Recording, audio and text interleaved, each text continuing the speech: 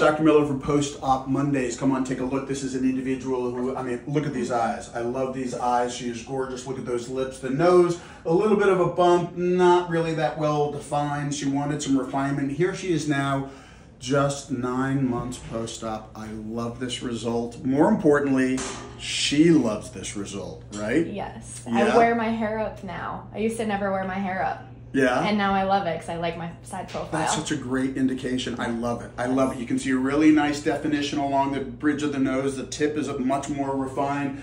It's not really kind of this bulbosity as it was dominating. Yeah, you really get a beautiful, beautiful result here. I love it. I love gorgeous. it. Thank you. Thank you. Yeah, thank you for sharing. Oh my gosh, of course. All right, Absolutely. it's Dr. Miller for Post-Op.